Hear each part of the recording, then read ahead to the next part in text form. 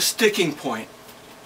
I went for a walk to reinvigorate my head, but the grass on the side of the access road was wet and the sucking mud stuck to the sides of my new shoes.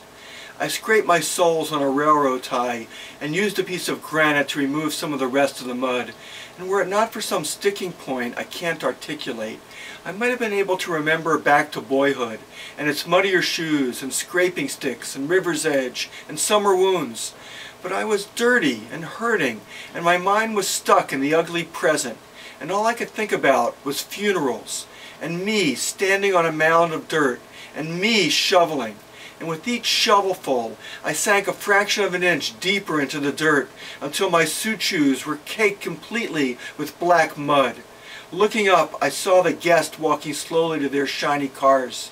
The wind let out a funereal howl. "Get in the car," my wife called from our van. "Hold on," I said. I bent over and finished cleaning off my shoes with my debit card. I felt dark, like a heron on one leg in a Florida pond at dusk.